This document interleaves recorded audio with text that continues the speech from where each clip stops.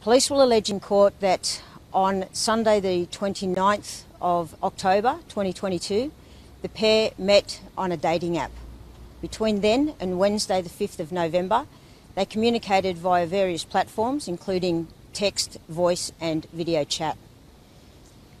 On Wednesday the 5th of November 2022, the pair met up in Sydney at a pre-arranged meeting. They had drinks and went for something to eat before going back to the young lady's home.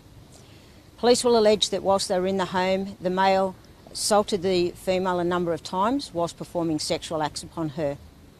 As a result of investigations by the police from Sex Crime Squad and Eastern Suburbs Command, a male was arrested shortly before 1 a.m. this morning, and he will appear in Waverley Court tomorrow to face 4 charges of sexual assault.